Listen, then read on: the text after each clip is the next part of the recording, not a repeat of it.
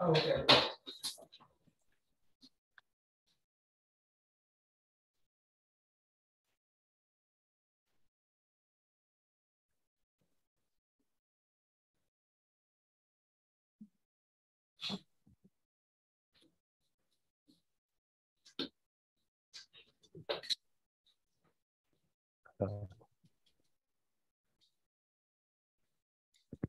Okay, so welcome to the first meeting at Fields for the Geometric Structures Lab for 2022. So this semester, we're going to be doing a bunch of material. It'll be separated into two sections. Some of it will happen here, and we will focus on geometric application and hydrostasis, flat connections, and related issues. And then we'll also have some activity at the math department. So we'll talk about discrete geometry. And it kind of fits well with the program that's currently happening at Field about discrete differential geometry that's happening right now. Anyway, the first talk is from the new postdoc that's going with us, Gaiur. And he'll speak about his thesis project about irregular isomonodromic. Okay, thanks for being and yeah, thank you for inviting. We're going to interrupt you incessantly, so get ready. All right, that's better. That's better actually. Okay, thank you for inviting me. So today we'll speak about the the problem which was kind of part of my thesis, and I think I will speak a bit about some new directions and new thoughts about it. And mostly I will speak today about the irregular isomonodromic deformation. So, if you are familiar with the isomonodromic deformation, it's mostly about the connections with irregular singularities, not just simple poles, but also poles of higher order. Yeah, so before I will do any statement, let me just take some time and explain what's the isomonodromic problems, what's the connection with the Riemann-Hilbert map and non-abelian Hodge theory. So I will say some words, but let me be roughly sometimes. So let me start with the, in principle, the non-abelian Hodge correspondence, of Riemann-Hilbert map, in principle, monodromy. So we start with some Riemann surface of genus G with some punctures on it. And for such surface, we always can associate three different spaces. The first one is so-called Betti moduli space. And this space is the, you may think about such moduli space as a space of, so you take you take your Riemann surface, you take some group G, Lie group G, and then you consider the space of conjugacy classes of representations of the fundamental group of your Riemann surface with punctures in this group G. So since I'm speaking about the conjugacy classes, so I take the pumps from the fundamental group to G and I just quotient by G. Well, another space which we can associate with this data, Lie group G and Riemann surface with the punctures, is so-called the RAM moduli space. This usually, when we speak about the RAM moduli space, we usually refer to the space of flat connections. Usually I think it's better to think about the following objects. So you consider connections on your Riemann surface, which takes values in your Lie algebra, and you do the symplectic quotient, Marsden-Weinstein quotient with respect to the gauge group. By the gauge group, I think about the group of well, local transfer. Well, you can consider the function from your Riemann surface to your group G, and you consider the local functions usually. And the third one, which I don't want to talk about too much, is the Dalbo moduli space, which is the moduli space of Higgs bundles.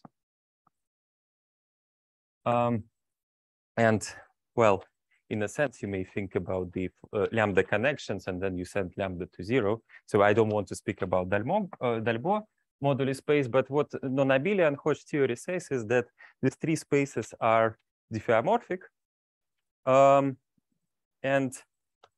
Well, I mean, okay, let's say that topologically these three spaces are the same, and this non-abelian Hodge correspondence is by Simpson.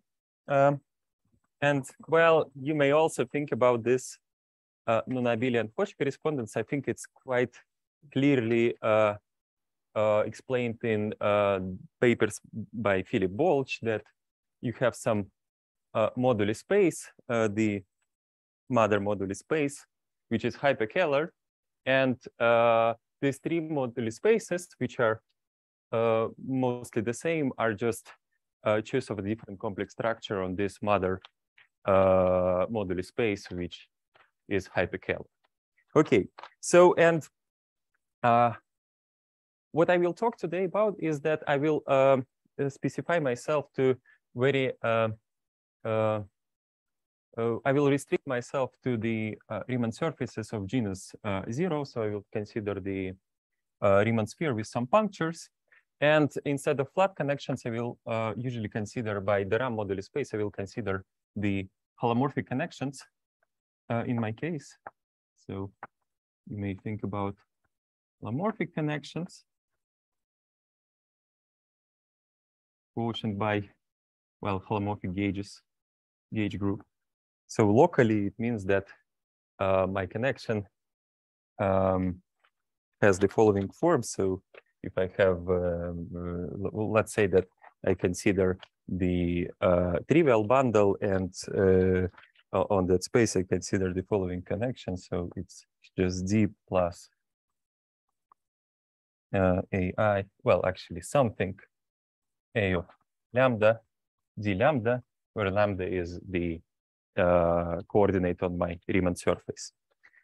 Well, and the part of the non-abelian Hodge correspondence, also known as a Riemann-Hilbert map,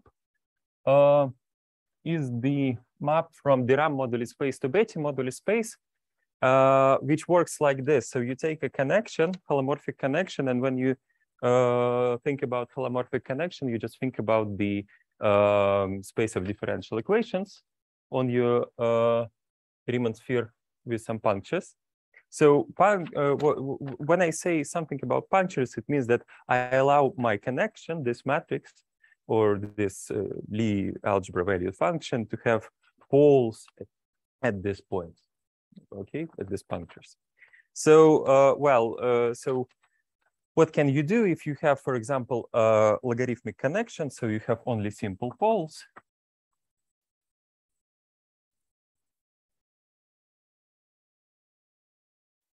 Where UIs are the punctures on my Riemann sphere,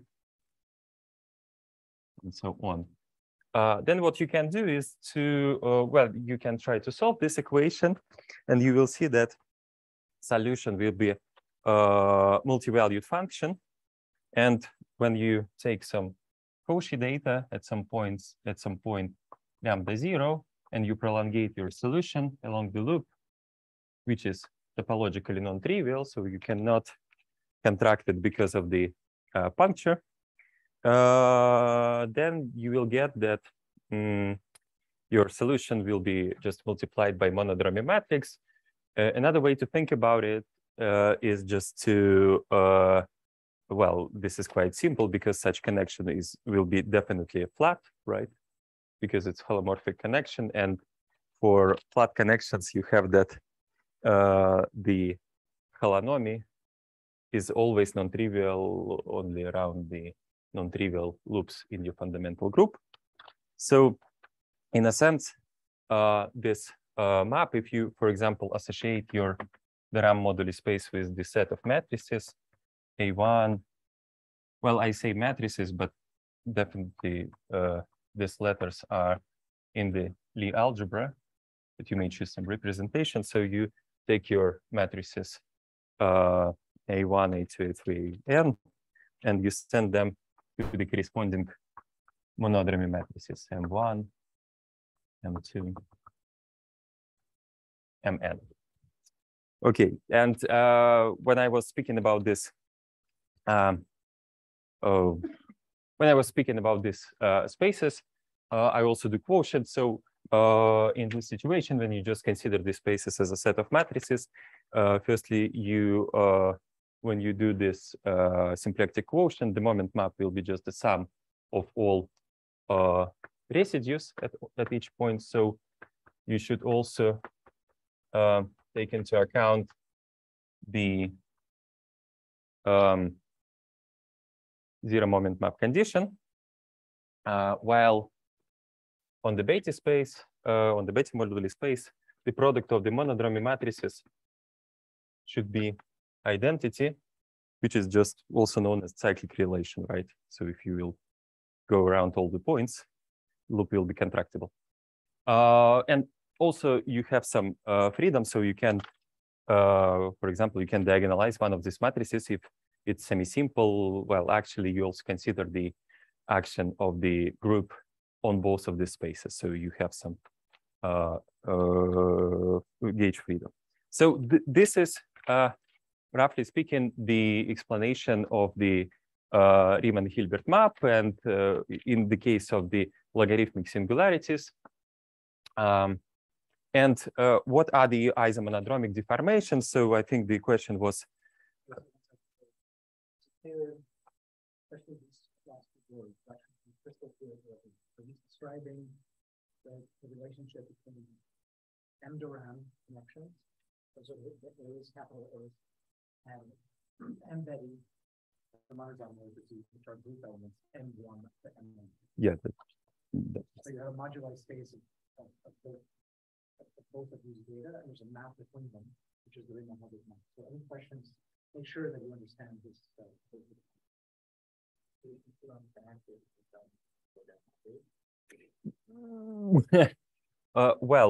So what you should do, I can tell you what you should do. You solve the following set of differential equations.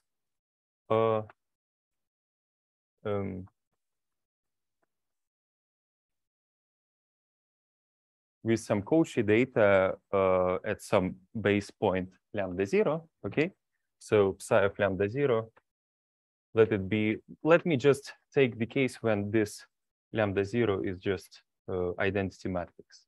So when I say identity matrix, well, you may ask me, like, it's system of differential equations, why should I have matrix on the right-hand side? I'm speaking about the fundamental solution, okay? And then, well, you can solve this equation locally and then prolongate your solution along some point U1, right? So you prolongate this solution and goes back. For example, you can do this numerically, right? And then you will get some value of your solution, of your fundamental solution, when you will prolongate it along such loop. It may be not identity. Well, it will be not identity. And the value you will obtain will be the monodromy matrix, okay? If you are really interested in the trying to find the numerical values of monodromy matrices, well, I just advise you to look at the package by Mark Metzaroba in Sage, where you can calculate the monodromy matrices up to with any precision for a fixed differential equation. So you can play with this thing. Okay, this is.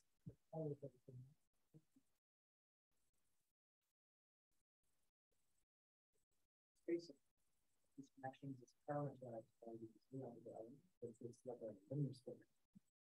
Now, of course, there's an equivalence relation, the gauge, but never mind the data from the connection to the linear space, points in the linear space. And then on the other hand, you get when you compute the monogram, you get points in the group, or product of the group into the end. And that could be an algebraic group. So in both cases, we have algebraic variety on the top and the bottom. But the map of the algebraic variety to the algebraic variety is not an algebraic map. It's a highly tangential amount, linear amount, very difficult to determine. It's like a much more complicated version of the exponential. Yeah, it's locally works like an exponential, right? But globally, it's quite complicated. There are a few examples when you can write this map explicitly. It's hypergeometric equations, for example, right? So usually these are the rigid equations, if you know the Katz theory. But okay, so yeah, so that's what happens. And do you have any other questions regarding this? Okay, then I continue, and let me try to explain you what are the isomonodromic deformations. So the question is the following. So I think it was asked and solved by Schlesinger. So how should residues AI depend on the location of poles UIs such that monodromy matrices MI remains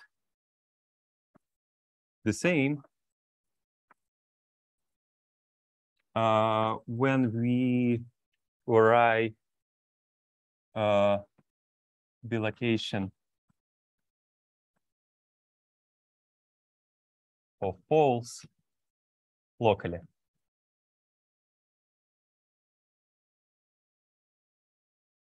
So, well, for example, if you fix some differential equation, you fix this element in the algebra, let's say matrices. Here, right, you can compute monodromy matrices. They will depend, well, they will be some numerical invariants. And then you may say, okay, let me just shift some punctures like locally so they don't go around each other. So just small shifts. If you will not change these matrices, your monodromy will change. Why? Because in a sense, intuitively, the distance between punctures will change. The transition matrix, the solution of your differential equation will change. Global monodromy will change, right? And the question is, okay, may I ask these letters A to be the functions of U, such that when I write them, monodromy matrices are the same. So the answer to this question in the case of the simple poles was given by Schlesinger, by himself. And what he found is that actually the matrices AI should be should solve the following set of differential equations. So if you differentiate matrix AI with if you take the following derivative where J is not I, then it should be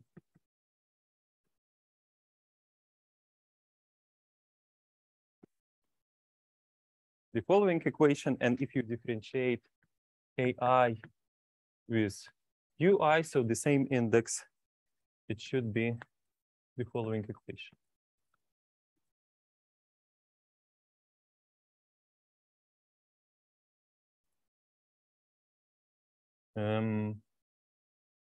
So up to sign.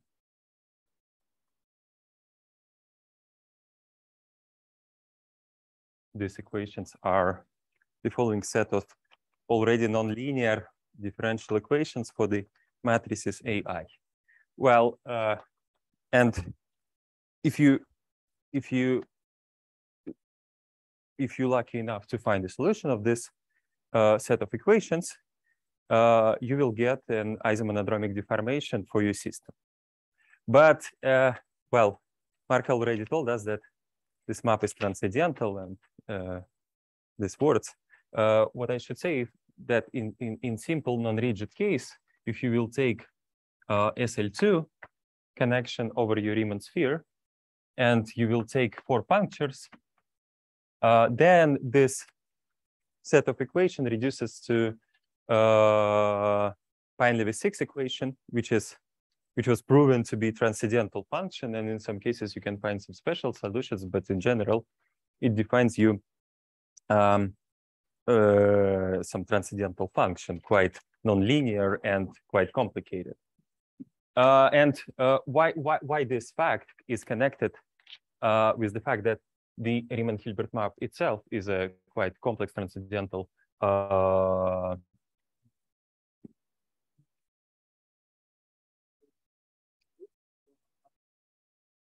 yes.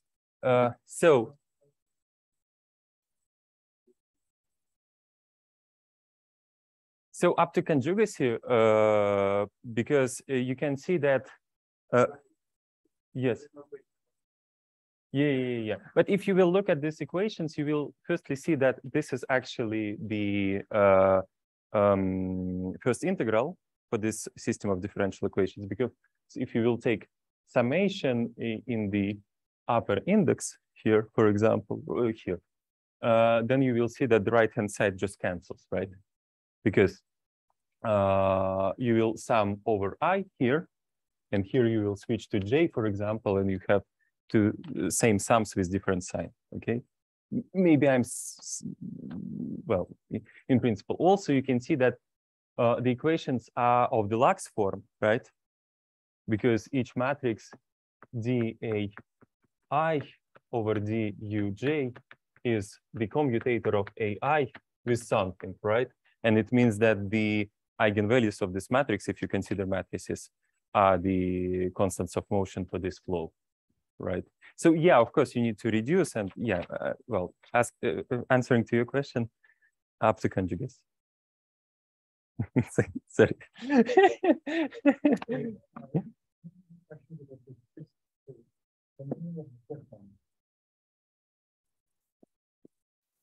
Notice that the way that AI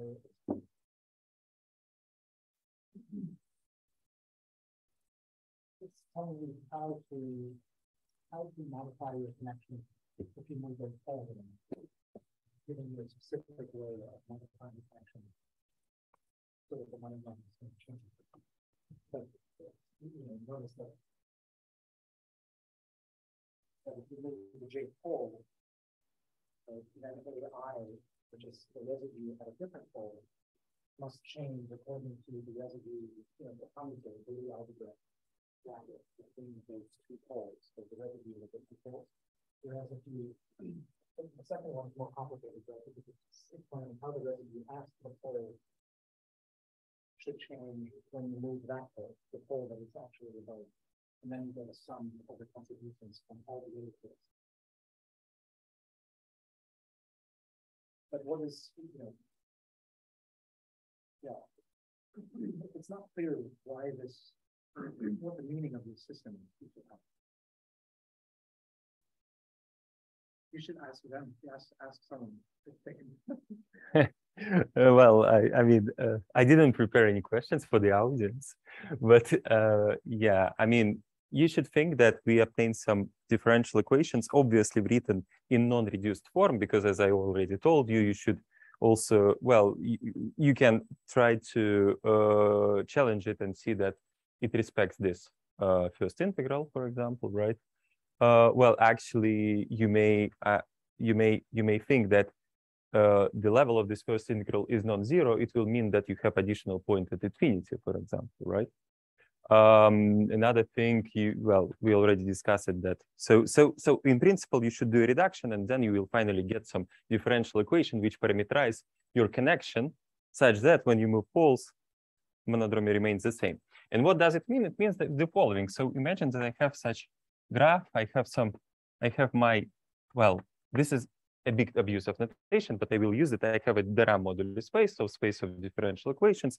I have my space of U1, UN, and here I have some complicated solution of my equation. It might be, well, non-one-to-one function and so on. It might be quite complicated, right?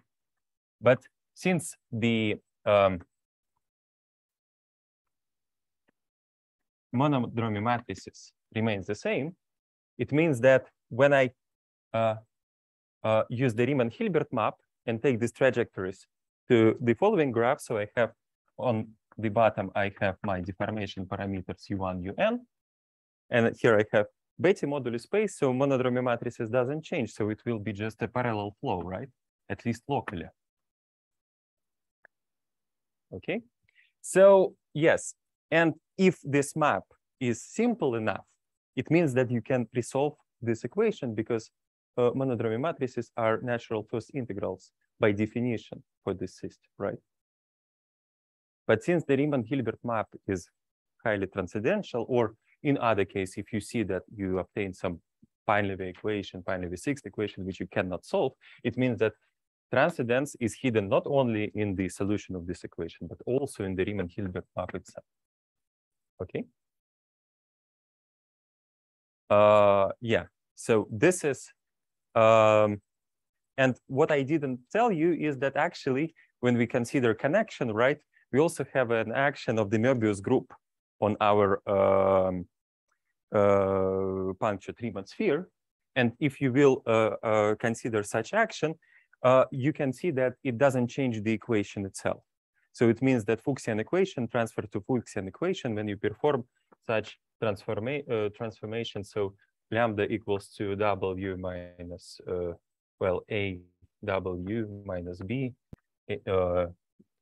C W minus D, where A, B, C, D in PSL2. And it means that you may always fix 3 points at 0, 1, and infinity. And the only deformation parameters you have are the rest. So instead of considering the whole space of punctures here, right, you just consider the moduli space or Riemann moduli space of Riemann sphere with n points. And this space is just what? It's just a Riemann sphere. It's just P1 without 0, 1, and infinity, because I don't want my punctures to collide for a while in power n minus 3 minus diagonals. Okay, so this is a configuration space for the n points on the Riemann sphere if you quotient it by the Möbius transformation. And this is quite nice geometrical picture, because now you understand that if you take any other Riemann surface and you want to consider isomonodromic deformation, the natural deformation parameters are the moduli Riemann moduli space of your base curve. Okay. Yeah, and but the question is what happens when these points collide together. If you consider Riemann moduli problems, we know that, for example, if you have 4-point sphere, you have only one compactification, Deligne-Mumford compactification, and so on. But when you consider the Ram moduli space, you can consider such limits that your Fuchsian connection, which has only simple poles, after the collision of 2 simple poles, becomes more complicated connection with the second order pole. And in such a way, you may consider more complicated compactifications, but it's not for the Riemann moduli space, but I would say that you have some kind of moduli space of the Ram, X moduli space of your base curve, and then you can compactify this thing by allowing connection to have second order, third order, whatever order poles. Okay, and why do we know this? Because we know the that there is a whole family of the Pine-Levi equation. So I already told you that when you start with 4-hole sphere and you consider SL2 isomonodromic deformation, you obtain that Schlesinger equations. So again, you fix these points to be 0, 1, infinity, and you have one moduli t. So you have only one equation in one parameter, in one deformation parameter. Then you obtain Pine-Levi-Sixth equation. But since Pine-Levi, we know that there is a limit of Pine-Levi equation of 6 Painlevé equation, which is Painlevé 5 equation. And this equation may be also be considered as a isomonodromic condition, but now you consider 3-fold sphere. I mean, 3-punctured sphere, I would say. Okay, so when I draw holes, it means puncture, whatever. But the connection has second order pole at one of the puncture. And then you have the whole coalescence cascade. So what you do actually is it's so-called chewing gum moves introduced by Chekhov, Matsoka, and Rubtsov. And you just, the rule is that when you take 2 simple poles and you collide them, you draw another circle like boundary, but the number of cusps will be 2 when you collide 2 points. You may think that you just kind of tear it in such a way. So let me just draw it and then we can discuss it. So another option is that you have these 2 points colliding, right? Another thing is that you may take this point and send it to this point, and then you will have a bit more cusps at your boundary. Okay, and then we may collide these 2 points, and then the number of cusps will be like 4 from here and another 2 from the T-ring, this Riemann surface. And what you will get is that you have 6 cusps, 1, 2, 3, 5, 6. Yeah, and well, and for each of this kind of schematical Riemann surface, you have the isomonodromic problems, which corresponds to the explicit equation. So it's so-called Painlevé 4, this is Painlevé 3, and this is Painlevé 1. Oh, Painlevé 2. And then you have also a set of equations, which I will, let's discuss it maybe during the discussion, but not now. And from the point of view of connection, it means that you have a second order pole here, right? And this cusps. And when you have a second order pole, you have not only monodromy around the puncture, but also your solution exists usually in the sectors around the point. So if you will just do it analytically, so imagine that this is second order pole, then there are 2 rays which are called Stokes rays, and you have 2 sectors which are intersect, and at each sector you have unique solution, which is defined by asymptotical behavior of your solution. But when you pass from one sector to another, so for example here, you cannot have 2 sets of fundamental solutions. They should be connected by some matrix. So imagine that here you have psi1 as a fundamental solution, here you have psi2 as a fundamental solution, but since these sectors intersect, they should be connected by some linear transformation. And this linear transformation is called Stokes matrix. It has some properties like it should be upper triangular or lower triangular. It should have identities on the diagonal. I mean, this is a quite analytical theory of differential equations. I mean, I have no time to explain it, but the fact is that when you have such cusps, it means that you obtain some additional data at your puncture, and it transforms to some new data of, so on the Betti moduli space. Also, in this situation, you should also consider not only monodromies around the punctures, but you should also consider Stokes matrices. As far as I understand, that's what Philip Bolch called wild character varieties. And well, in a sense, this is something the same as the situation with Betti moduli space. But now, instead of considering home from the fundamental group, you take a fundamental groupoid. I actually forgot how to name it, so let me call it fundamental groupoid. So you allow, so you consider obviously the loops around the punctures, but also you may consider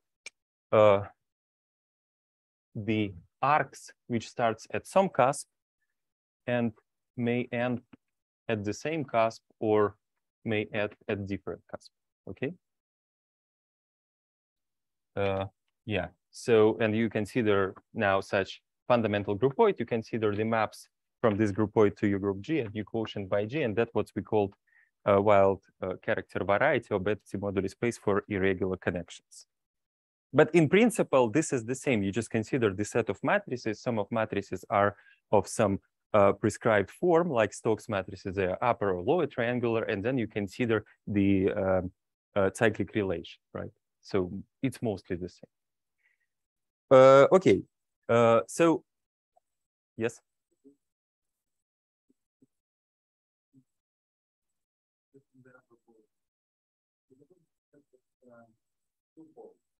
Even though it's kind of, but you don't consider it's just kind of below the break or two balls that get close to each other. And essentially, it's just a plan of this because the second is forward into different subjects.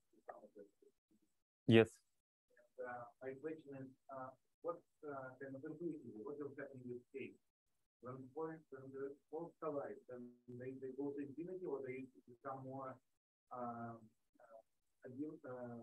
communities and they start more related to each other, or what was going on?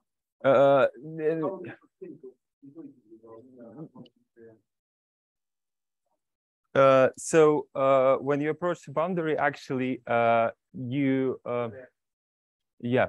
So you may obtain the limits of these equations. They will not become. So maybe I should do a statement now, and then yes, I'm going to discuss this thing. Any questions regarding this? I mean, I'm just explaining that what yes? Yeah, I'm a bit lost. It's not really time to talk about so the picture that you have here, whenever you have two poles that are colliding, you basically replace the pair of poles with a single pole with the appropriate number of poles. Yes. And yeah, basically what's happening in the picture is you're considering different combinatorics of how two cusps may collide. Sorry, how two poles may collide and how the cusps kind of link together. Yes. Yes. Yeah. I was just about that what that picture yeah, so just let me try to explain you again. I will redraw it in a minute. So before so since we started, so when we had only just like uncusped boundaries, right? It means that we have a simple pole here. So you may think that your connection locally looks like this: lambda minus, for example, 1 plus b lambda minus t, right? And then when I do this coalescence, what I want is that actually I don't want them collide and create a simple pole again. I want them to collide and create a second order pole. So you will obtain some new matrices. Let me call it A1 lambda minus 1 square, for example, plus, well, actually, let me call them U and V lambda minus U. For example, let's say that V goes to U plus A0 lambda minus U. Okay? This is a coordinate on our base curve. Okay, right? So you took two punctures, abstractly U and V, then you tell me that V goes to U, right? But you don't want them just to collide, like, you know, just to obtain the n-1 moduli space, but you want some extra data, and you do this limit such that you obtain the second order pole for your connection, right? But then if you write the solution locally for such connection, what you get is that solution. So you have some differential equation, right? Which locally, no, two linear equation, okay? Something happens with these equations. I don't care about it for a while, right? So we started with some linear differential equation, set of linear differential equations, okay? Flat connection, okay? And then locally, my connection looks like this after the confluence, right? And if you will write down the local solution here, so what happens when you had simple pole? Your solution was like some series multiplied by the exponential of some diagonal matrix multiplied by. So in this case, for example, local solution is some series, maybe some matrix P plus O of lambda minus U multiplied by lambda minus U in power of lambda I, where lambda I is a Jordan form of matrix A. Yeah, this is just a, well, how do we solve locally differential equations with Fuchsian singularity? But here you have that, again, you have some matrix P, you have some series, which is convergent of lambda minus U. But now, because of the second order pole, you have that your solution is actually, you have some diagonal matrix lambda 2, lambda minus U here, plus lambda 1 logarithm lambda minus U. So this piece is the same as this piece mostly, right? But this piece comes from the fact that you have second order pole, okay? And you know where you, for example, consider area equation, you always look for a dominant and subdominant solution. And it happens that when you have such solution, you can prove the theorem of uniqueness and existence using so instead of Cauchy data, now I want to use, for example, this asymptotical behavior of the solution, right? And then I want to ask myself, okay, is it unique? Is it exist? Well, it exists, okay, but is it unique? And when I do prove such theorem, the thing is that I may prove it only in some sector around my point, okay? And but on the other hand, doing some transformation, right, changing from dominant solution to subdominant solution, I can prove that there exists another solution which is given by the asymptotic, but in other region. But I cannot have two fundamental solutions, right? Fundamental set of solutions. So that's why they should be. So let's say they psi1 and psi2, they should be connected by the Stokes matrix, okay? And the number of overlaps gives you the number of Stokes matrices, okay? Okay, so what is the user locally the behavior? What is for example, locally the behavior of the parallel transfer equation? Yes. Right. So the transfer here in the pole? Yes, this is the pole, right? This is point U. And you have the sectors. All right? Yeah, so, well, since we started to discuss it, so returning to this picture, what was known before? So for Fuchsian systems was known a lot. I mean, these equations actually, you can write them. So again, since the eigenvalues are the constants of motion, the next logical step is to say, well, maybe these equations are written on the coadjoint orbits of my algebra. And you will see that actually, yes, and they are Hamiltonian. So you take the Lie-Poisson bracket for dual algebra, for example, or constant Kirillov-Suryev symplectic form if you reduce, and you will see that this equation might be written as a Hamiltonian system with the following Hamiltonian functions. So you take traces of the products. G is not I, Ui minus Uj. So you have a lot of times you have a set of Hamiltonians. They commute. They are non-autonomous Hamiltonians because they explicitly depend on time, and they compute as a non-autonomous Hamiltonians, which means that Hi and Hj.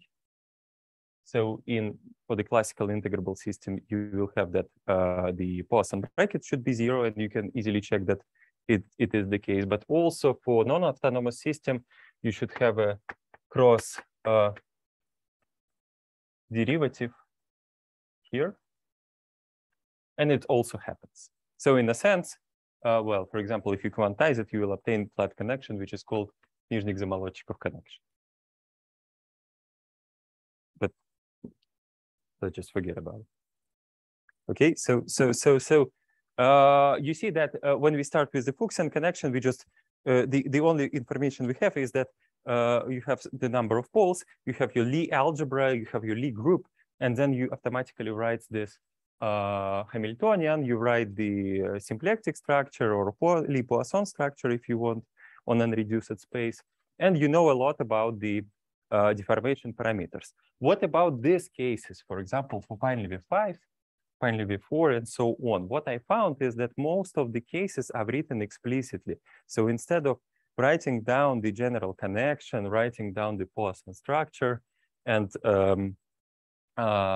what are the deformation parameters, we have some explicit examples written in Darboux coordinates already, so locally, and no information about how to deal with the higher order poles and so on.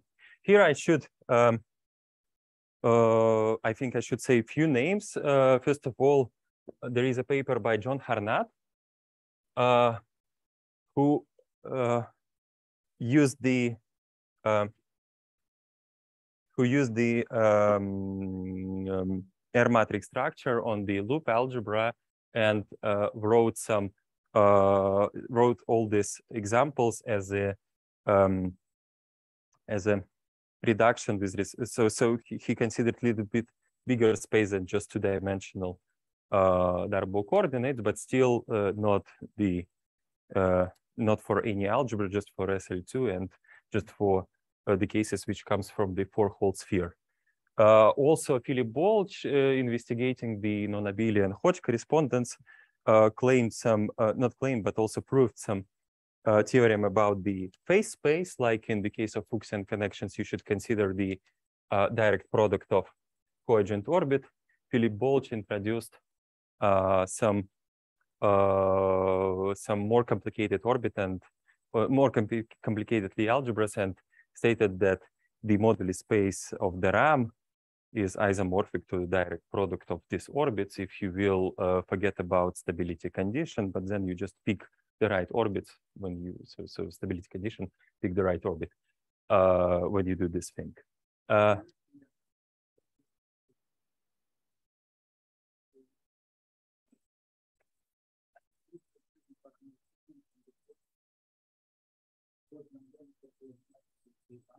Yes, matrices.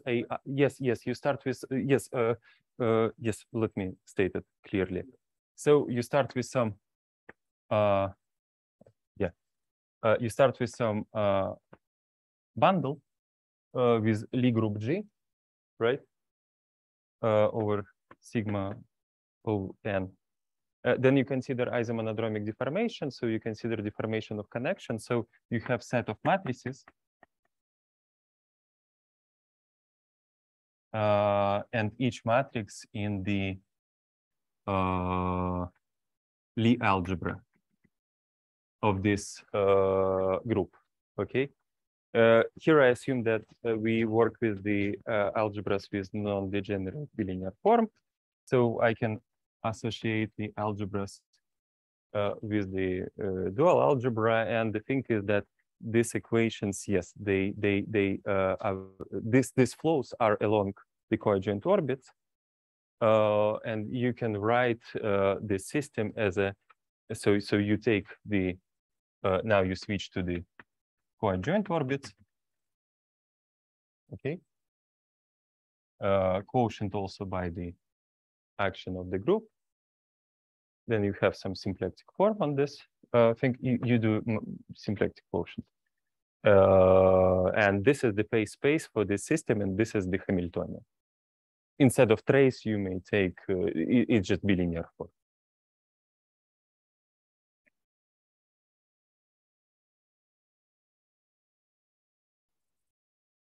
So yes, let me summarize and make a statement.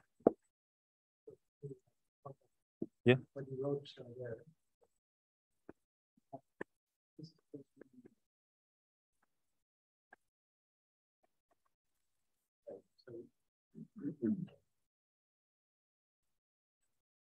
So the point is that the symplectic manifold, or you're describing this thing as a Hamiltonian flow. And yes, it's happening on a million.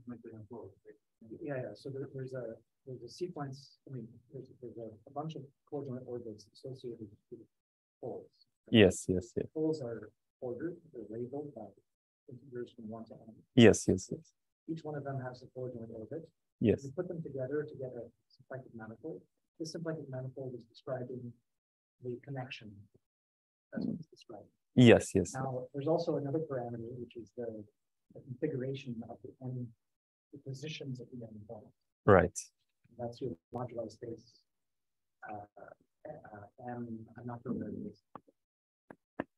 Yeah, right. And so and then you're taking the product of this symplectic reduction, which is a symplectic manifold. The product of that is M0n.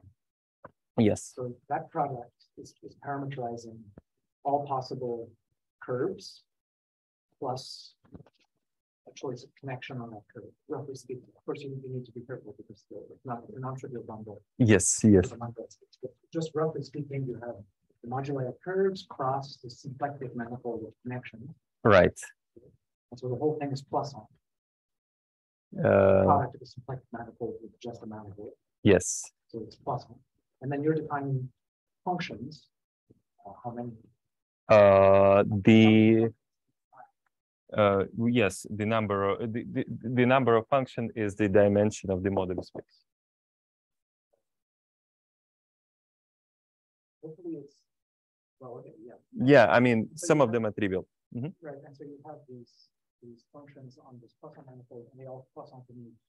When you look at the flow of these functions, they give you trajectories. Right. Which could be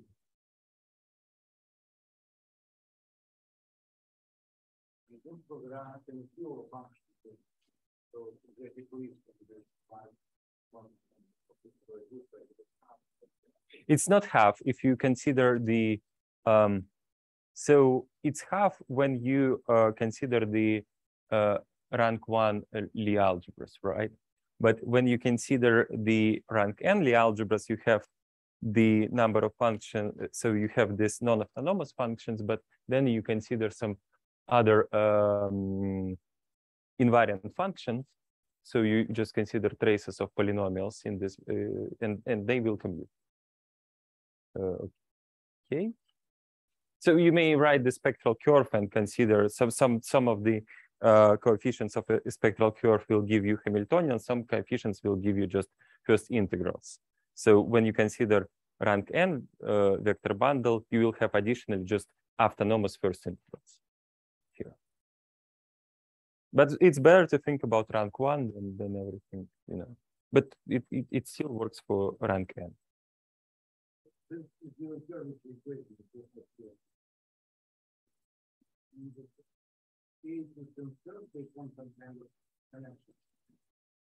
Yeah, I mean, you may so you can do the following trick. So you can consider the non-reduced space, right? You have just a Poisson manifold, right? With some with yes. But then you quantize it by sending G star. Just how you quantize the Lie Poisson structure, you just consider the universal enveloping algebra, right? Because Lie Poisson structure, Lie Poisson. Okay.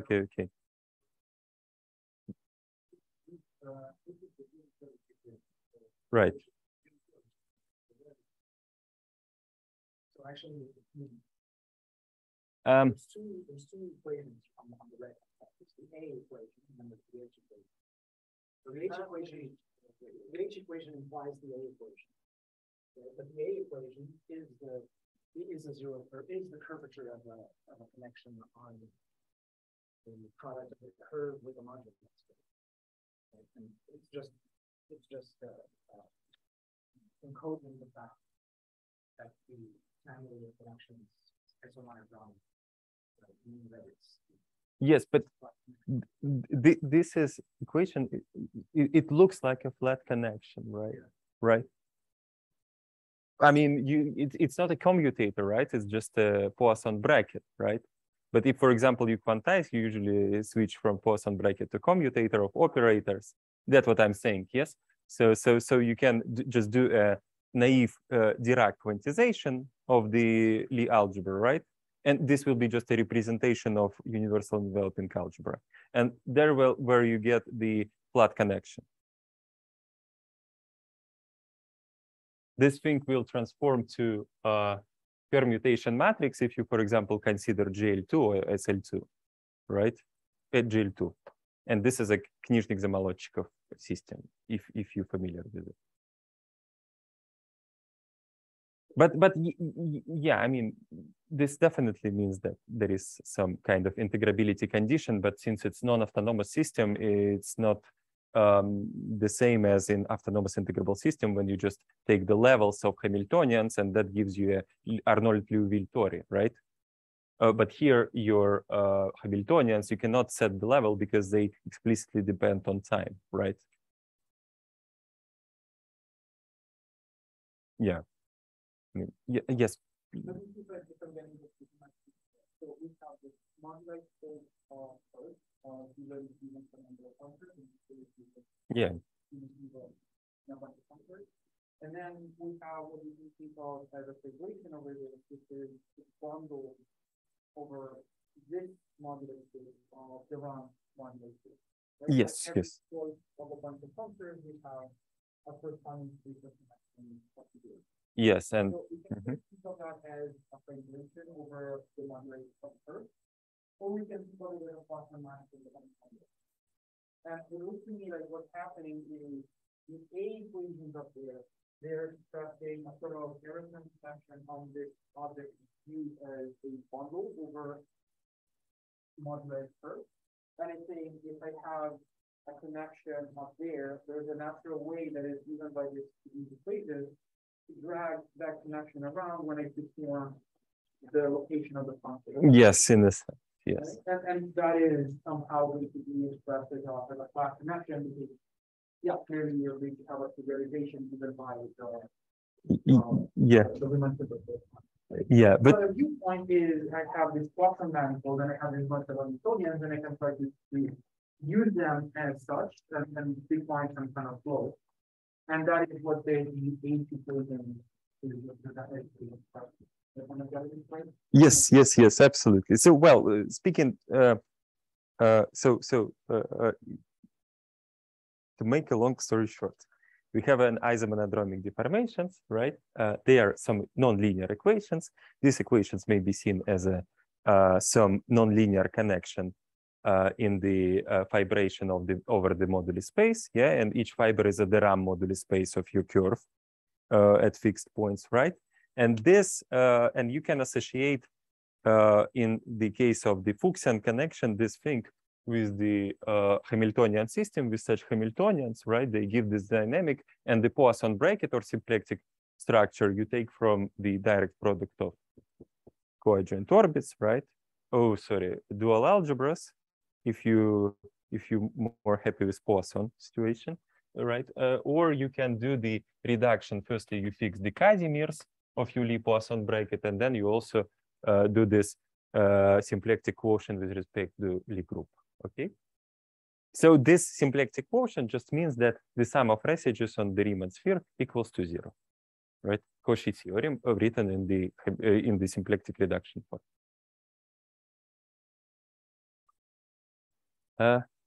May I continue? Okay. Okay, just continue. Just continue.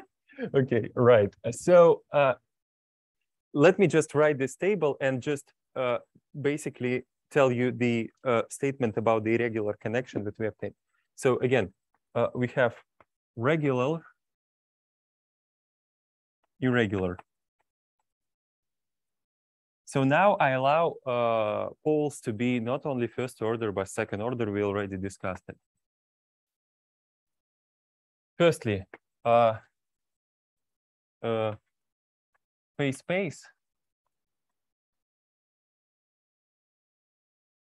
it was known, and this is a direct product of the coadjoint orbits we already discussed. For irregular case, it was, well, we rediscovered this, but it was found by Philip Bolch. It was independently found by Yuri Chernyakov,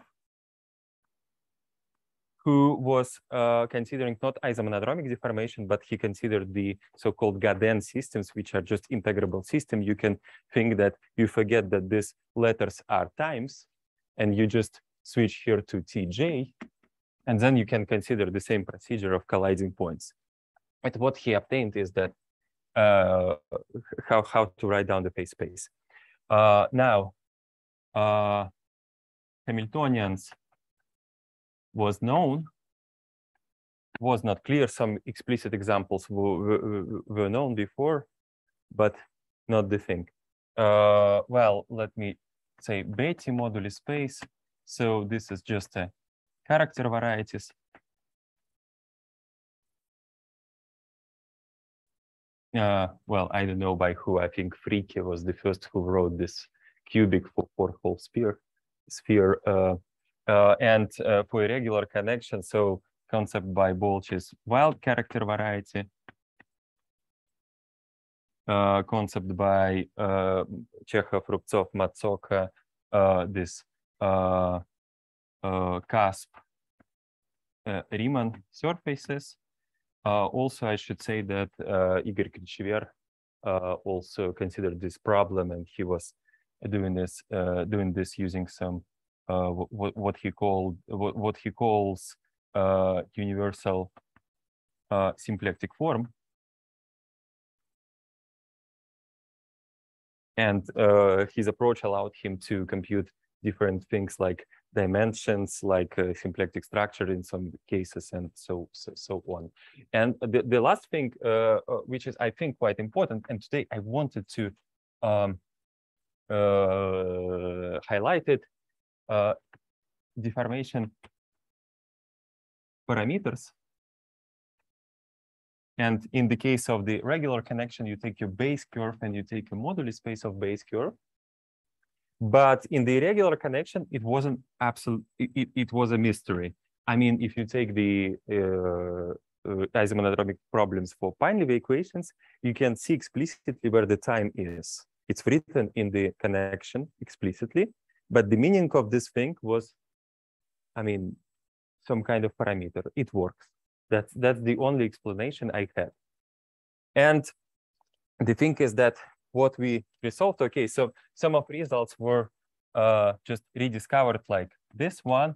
This one was, I mean, I didn't work on that too much.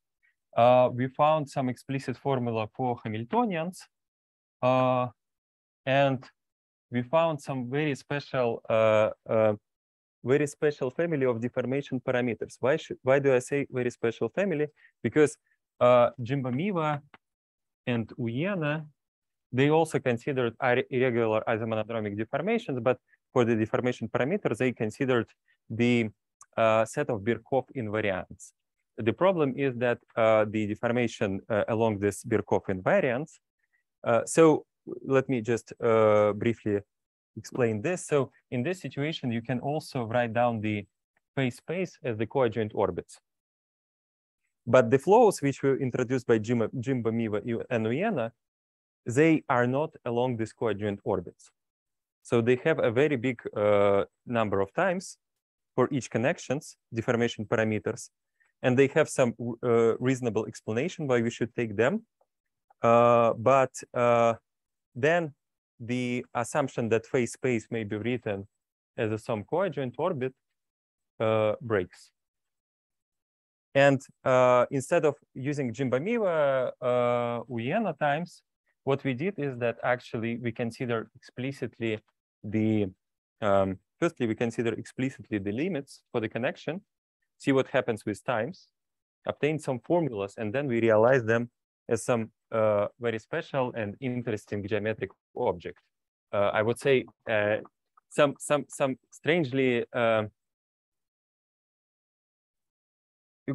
would say quite funny moduli space. Okay, so now I just will state the theorems without proving them. I think this was the most of my talk already. So firstly, what about phase space? Imagine that you have a connection which has, so now for each pole, you have some poles from 1 to n, and each pole have order Ri plus 1. So it's AI, J, J from 0, lambda minus Ui in power of R of J plus 1 d lambda. So I sum over the punctures and I sum over the local expansions. Locally near, for example, let's say that 0 is one of the singularities. I have that lambda in power of R plus 1, AR plus AR minus 1, lambda R plus, and so on, A0 divided by lambda.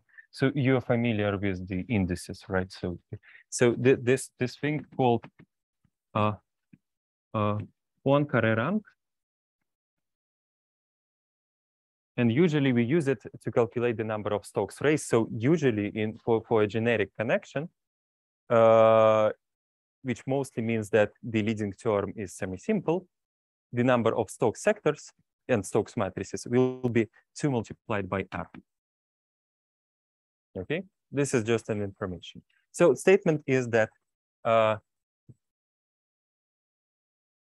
the space of such connections,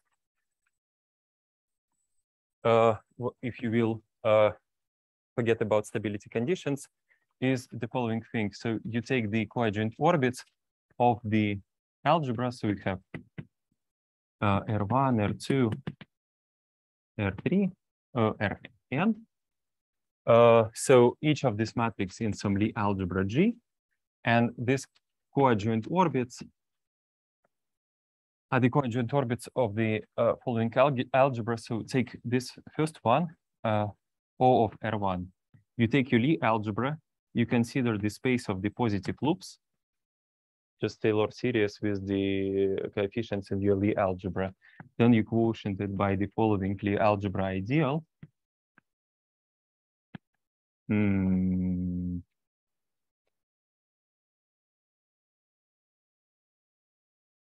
Yes, I think plus 1. So this is a Lie algebra, right? So you take the commutator from your initial Lie algebra and then you just lift it up linearly with respect to Z. Okay, so let me just maybe briefly write it down. So you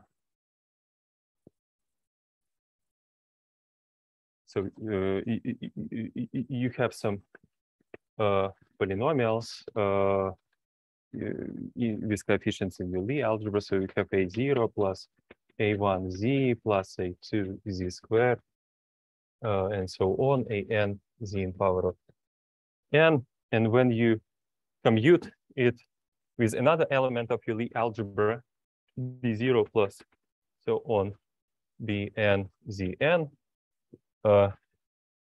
n equals to R1, then you just, think that these are the scalar elements, right?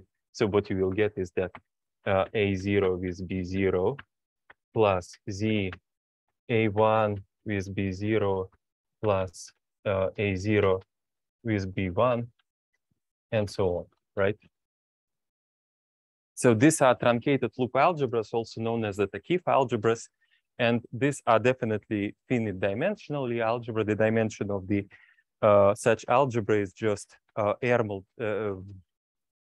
R plus 1 multiplied by the dimension of your initial algebra. And you can easily, it's a quite a simple exercise, how to write the Lie Poisson structure, starting from the Poisson structure on your initial Lie algebra, how to write the Lie Poisson structure on this dual algebra, and so on. I mean, this is finite dimensional Lie algebra, so constant Kirillov-Suryo theory works. Everything is fine.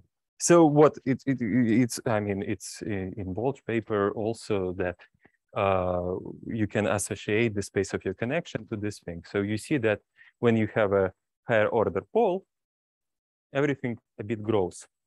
I mean the orbit grows. And returning back maybe to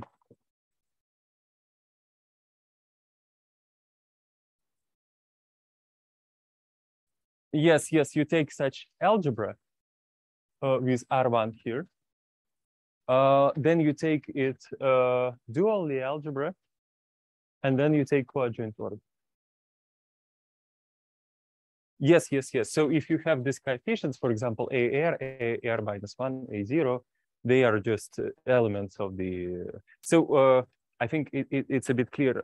It might be not clear. So if I take the space of such polynomials with coefficients in your Lie algebra and do the commutator, which also should be truncated at z in power of n plus 1, sorry, r plus 1, right? You may associate your dual algebra with the space of Laurent polynomials, right? And the parent will be just, so imagine that now you have, sorry for this cross notation, because now I want to.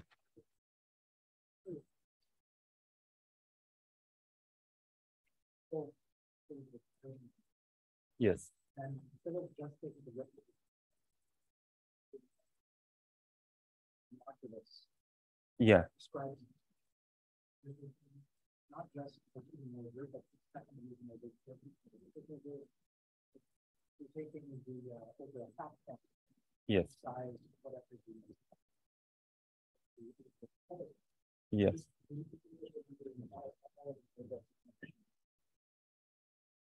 Yes. Right. Is it clear how the Poisson bracket on the dual algebra works in this situation? Yes. Yes. So these are not the time. Right. So first, I start with the fact that these are the yes, that's true. And we have some Poisson structure. Right. That's true. So now let me state something about the times. So well, here I wrote it a bit sloppy, but if you will do some, let me do some exercise in front of you, and maybe it will make it clear. So imagine that I have 2 points,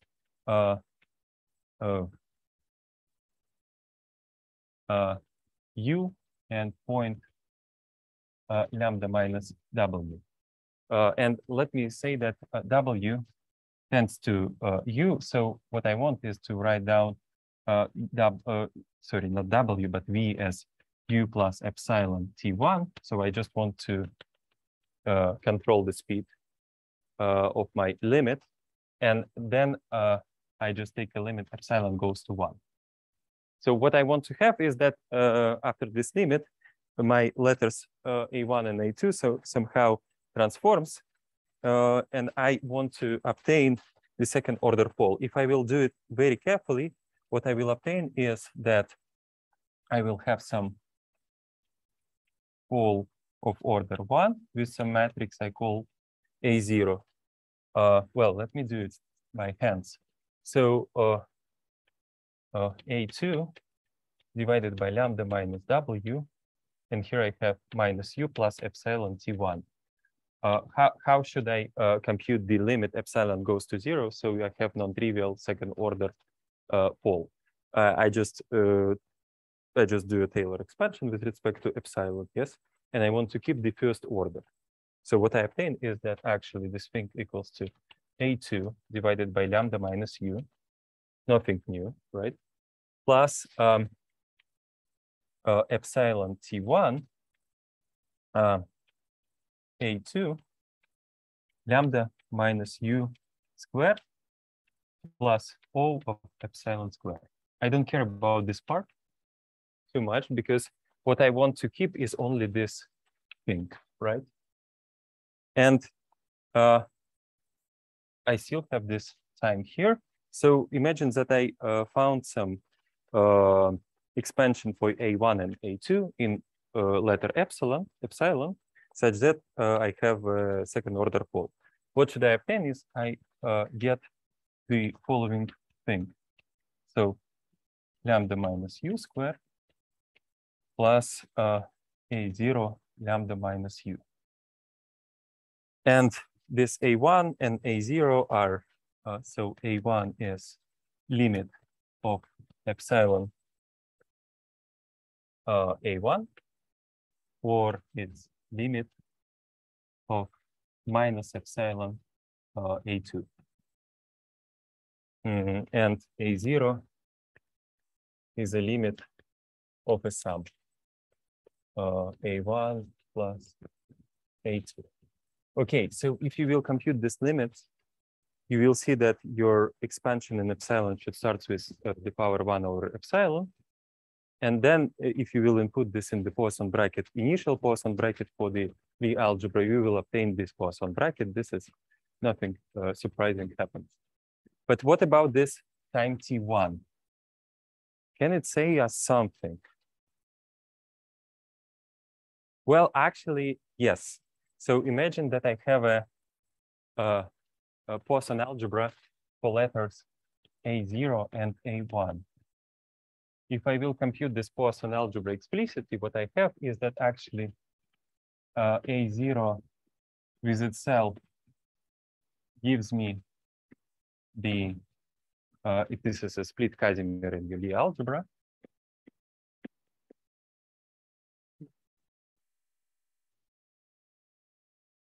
No. You mean this one?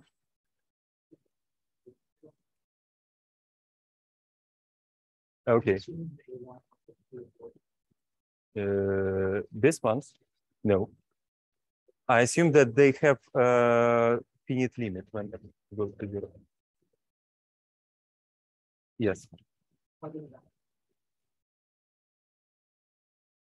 Yes, but you have the equality of limits, not the whole function. No, it's function of epsilon.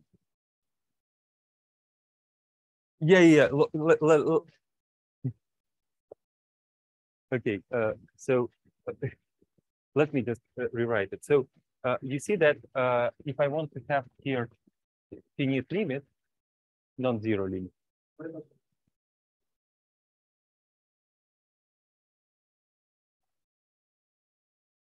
This one? No. I have something. So if I, okay. So finally, I want to have that the sum has finite limit, right? So, and I want to keep this one, right? So I say that A2 should start with 1 over epsilon, right? A2 plus something, okay? Plus some series. Yes. Non-zero limit exists. But then I stuck with the thing that this thing may blow up, right? Because if it starts with 1 over epsilon here, then this thing blows up. But since I want to calculate the limit of the sum, I have A1 plus A2 here, right?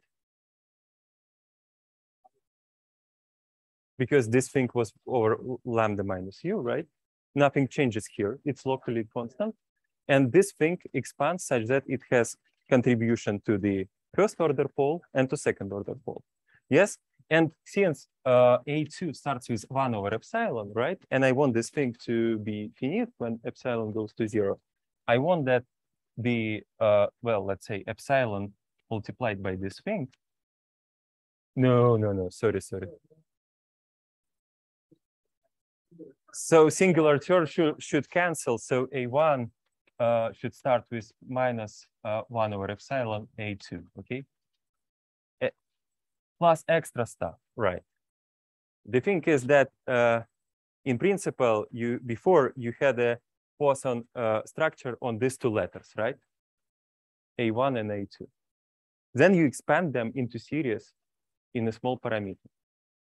You never construct unique Poisson structure on the coefficients because it will be kind of infinite dimensional thing, yeah. And you may have a lot of different Poisson structures on the coefficients of your expansion, which give you the right Poisson structure on the functions itself, right? But the funny thing is that the only thing which survives after the limit in the connection in this infinite dimensional Poisson algebra forms the finite dimensional Poisson subalgebra. And this subalgebra coincides with this dual Lie algebra to this truncated thing, right? And as a part of this computation, we obtained that there is also one parameter which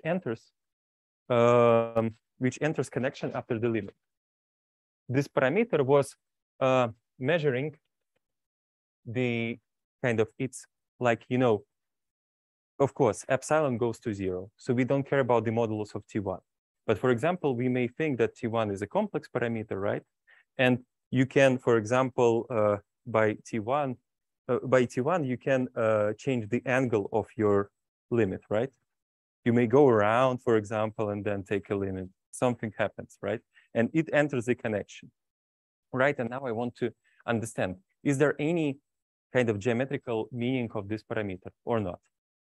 And to do this, just let me firstly consider the Poisson algebra obtained. So this was the initial Poisson algebra in a sense, right? If you will switch to these two letters, you will get the same Poisson algebra for them. So this is just a Lie Poisson bracket written in the Leningrad notation, in the tensor notation, okay? And the Poisson algebra, the rest of the Poisson algebra is of the following. So A1 commutes with A1 because they are top terms, right? So in Lie algebra, they will commute, right? The top terms, because Z multiplied by Z will be Z square, and this should go to 0. But A0 acts on A1 in a sense invariantly. Okay. So A0 with A1 gives you a kind of shifted Lie Poisson bracket, right? What happens if I will, instead of such algebra, consider the following algebra? Just multiply by a scalar, which is central to my Poisson bracket. And we'll call this thing B1, and this will be B0. B0 just equals to A0. B1 equals to A1 multiplied by T. You will get the same Poisson bracket between B0 and B1 by means that I just change the letters here, right? And if, I mean, yeah, if T is not 0, then it works, right? And what we obtain if we will do the coalescence of a lot of poles, you will see that this new parameter, so then when you, for example, decided to add one more point, lambda minus W, now the new parameters which appears in the connection after limit, not only the speed, but also you should control now the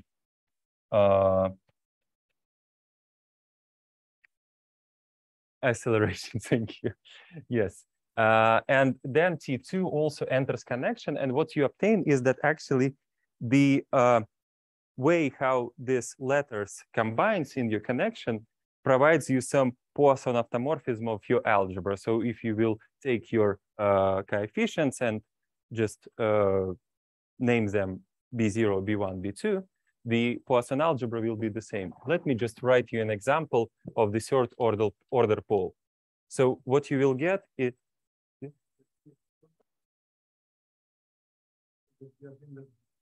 when you have two poles that come together, then to have the second of the pole, we already have coefficients going to infinity and the proportion with the distance. yes. But at this point, we don't care about monoton. Yes. So it's just when to have the second of the pole, we already have. Right. So it's only about the connection and the Lie algebra data. Well, if you will do the same exercise again. So you will, for example, consider second order pole in that form, and you will and you wish to send another pole to the second order pole and create the third order pole. You just consider such expansion for another puncture, right? The third puncture. And if you will do the same thing, so what you care about is that something is non-zero, then something is not blow up. So that's how you obtain the coefficients of your expansion in epsilon. You will obtain that your connection will be something like this. So A2 divided by lambda minus u in power of 3, so the third order pole, multiplied by T1 square, plus A1 T1 plus A2 T2, lambda minus u square, plus A0 divided by lambda minus u. The Poisson bracket between these letters is of the following form. So AI tensor AJ is the split Casimir of your initial Lie algebra with AI plus J. And if I plus J smaller or equal to 2, or 0 when I plus J more than 2, okay? But then if you will consider such linear combinations, they will have the same Poisson bracket. So I mean, if this is B2, this is B1, this is B0, okay?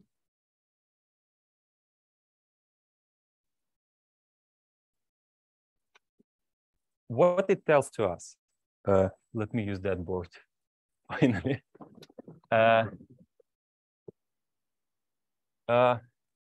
It tells that when we consider irregular connections, irregular isomonodromic deformations, which appears as a limit of the Schlesinger isomonodromic deformations, your deformation parameters, they kind of, these are some special linear Poisson automorphism of the Lie algebras, which you use to describe the moduli space, right? So I mean, I choose any of such T1, T2 to be a numbers, and I obtain the same Poisson algebra as before. I switch these numbers, I obtain the same Poisson algebras on the space of the coefficients, right? And if you will think about it, looks like that something is happening. What is happening? Actually, when we send, so when we describe this as the RAM moduli space, so we know that on the RAM moduli space, we have a standard structure, which is called Ilia bot symplectic form. Or you can just consider the following R matrix. So imagine that you have two connection. So this is the matrix D. So you have connection D plus A of Z, DZ, sorry, lambda, D lambda. Then, what the Poisson structure, which gives you the Ilia bot symplectic structure, is the Fadeev-Takhtajan Poisson structure. So you take these matrices, you take the Poisson structure, and here you have R matrix. So it's split at Casimir divided by lambda minus mu. And here you have A of lambda tensor 1 plus 1 tensor A of mu. Okay? If you, for example, evaluate this thing for the Fuchsian connection, right? So if you will assume that A lambda is AI lambda minus UI, I runs from 0, from 1 to n, then this Poisson structure will be the same as the Lie Poisson structure on these letters, okay? For Lie algebra you choose. So this Poisson structure push forwards to the following Poisson structure. You have AI with AJ, delta IJ, P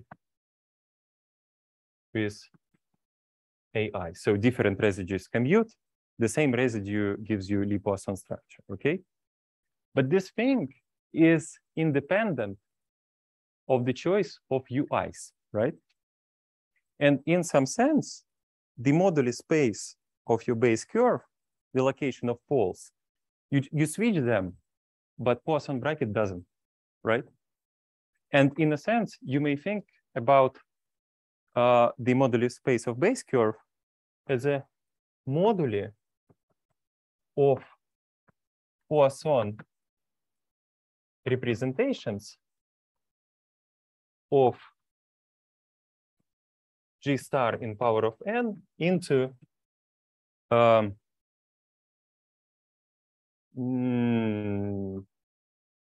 G of lambda, right?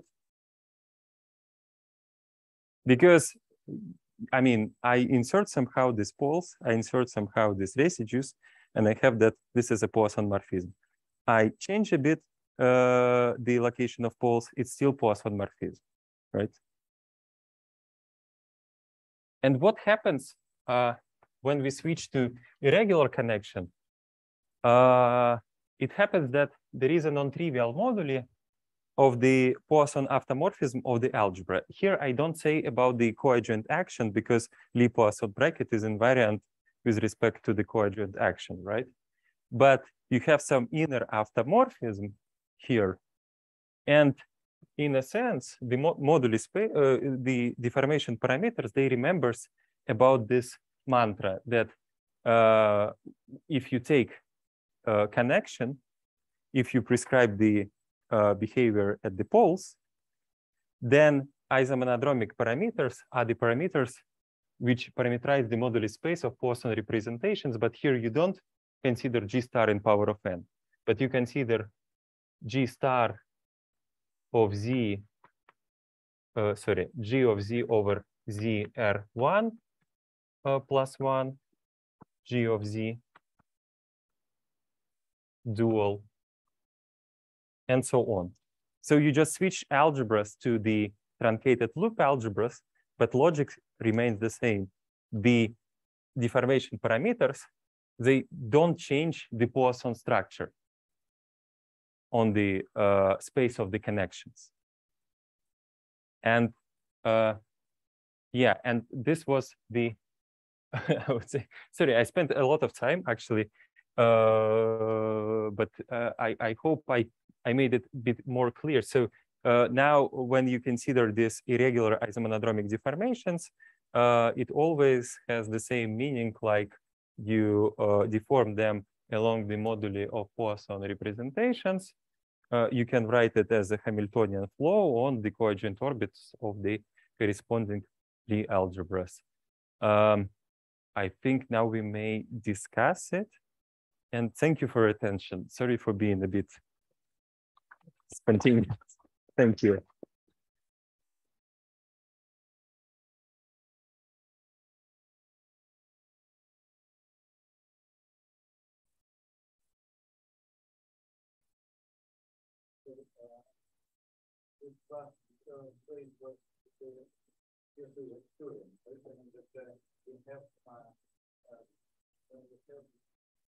Solution of regular regularity system, which is pure Hamiltonian versus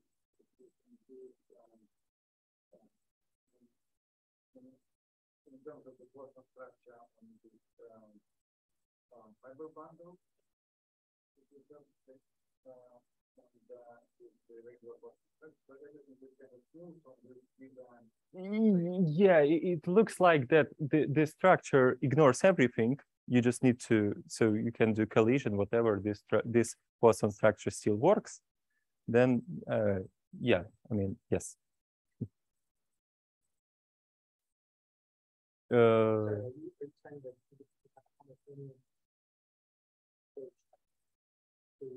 Actual collision or just collision? It's no. When it's already collided, the collision is not a kind of order two poles. No, what I claim is that the process of collision may be, I mean, I don't collide them along some solutions of the Pindab equation, but it may be the case. What I say is that after collision, you have a nice Poisson structure, you have a nice interpretation, you have a nice deformation parameters, and the equation transforms to the Hamiltonian equations transforms to other Hamiltonian equations. Yes, that what.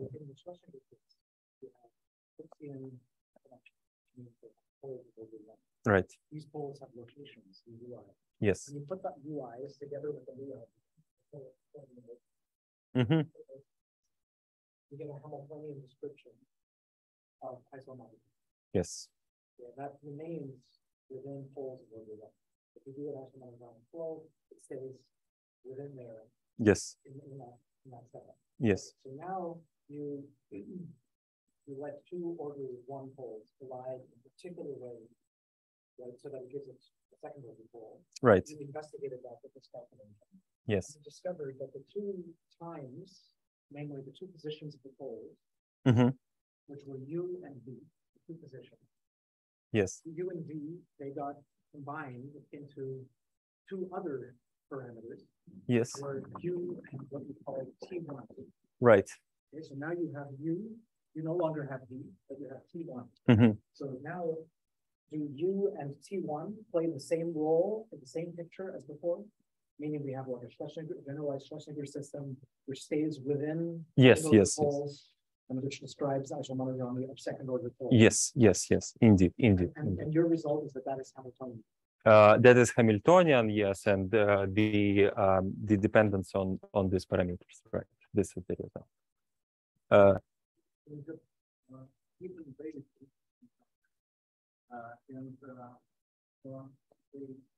are adjacent to each other.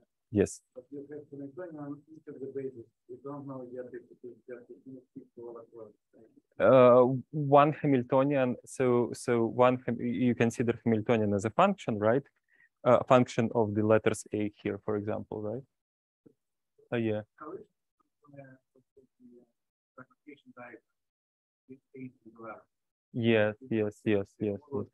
Yes.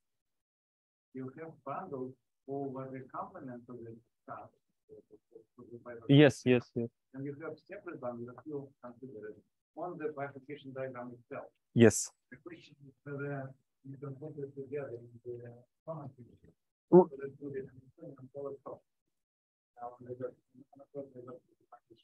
So if I understand you correctly, what you say is that, well, I have some space of my U1 and U and V. I have some, well, coalescence locus, right? Here I have Hamiltonians, which describe the dynamics at each point, right? For Schlesinger, yeah. And I do a limit which sends me to this locus, right? And here I also have a Hamiltonian. The thing is that in both cases, Hamiltonian is a function on the phase space, so definitely is a function of A1, A2, and U and V, for example, right? So if I had Hamiltonian, so this picture is how you should transform the connection under this limit. But also computation says that this Hamiltonians transfer to this Hamiltonians under this coalescence procedure, right? But the problem, the biggest problem and complicated thing is that when you speak about connection, this is a linear object, right? Well, I mean, it's rather simple. When you speak about Hamiltonian, it's trace of the product, so it's a quadratic object, and you obtain something of order 1 over epsilon square, but then you need to see that it becomes a Casimir in your new Poisson algebra. So it's a kind of it's a technical thing, but it's a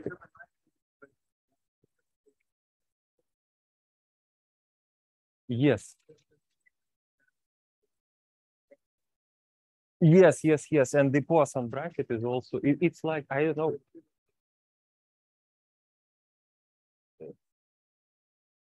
I think we need to maybe discuss. I think it's a smooth procedure, right? it's a smooth limiting procedure. It sends Hamiltonians to Hamiltonians, Poisson structure to Poisson structure.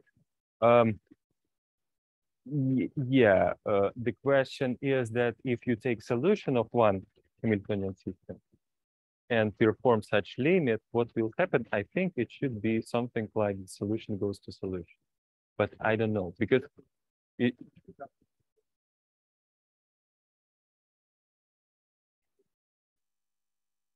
Yes. Right. So yeah, this is the case. Yeah.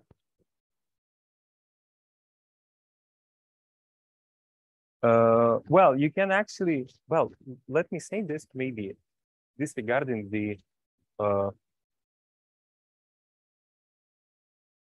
just because I think the word isomonodromic deformation may be a bit, you know, confusing. Yeah, so theorem states very simple, for example, for isomonodromic type. Imagine that you have a number of letters an till an, and you have some structure, the bilinear structure, well, AI with AJ equals to, well, something. I will write the same structure here. But I mean, it's something that linear on the left hand side and gives you linear function on the right hand side.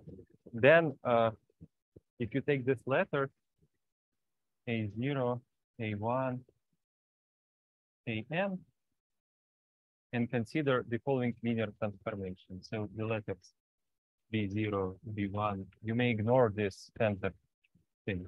The N equals to this vector column vector multiplied by the matrix MN. This matrix is given by the entries of this matrix are the following.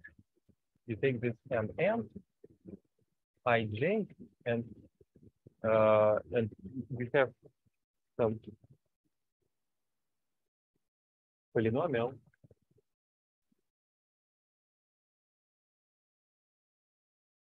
Okay, and then the each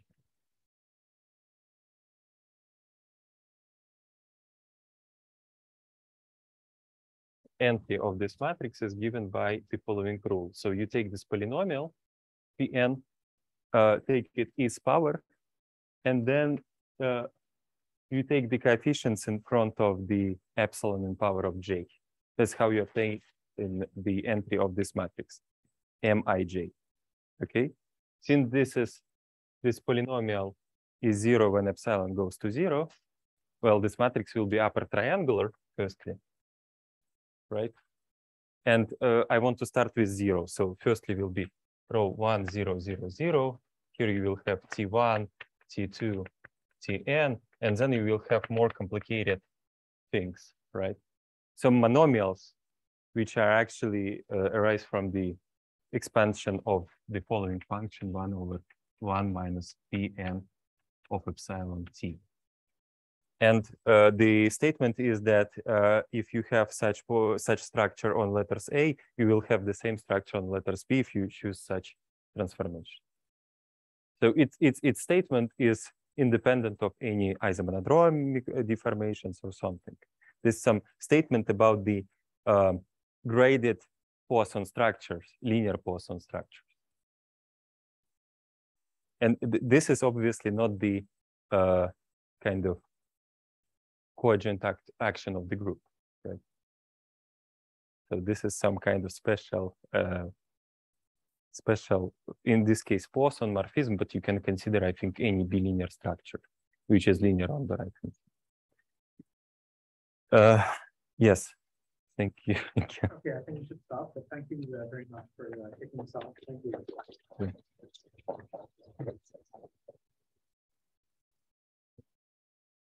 We'll email you for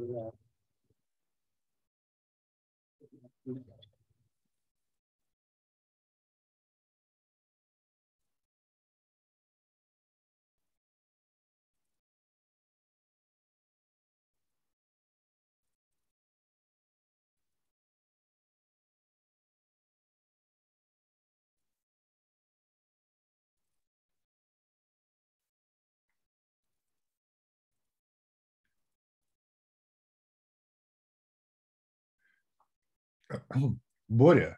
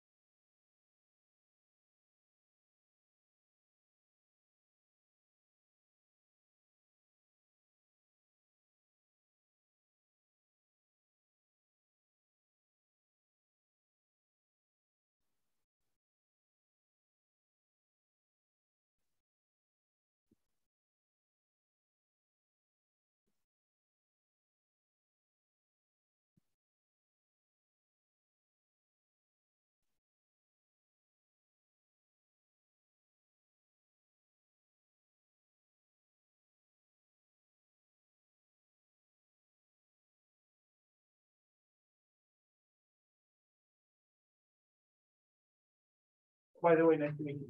Yeah, nice to meet you.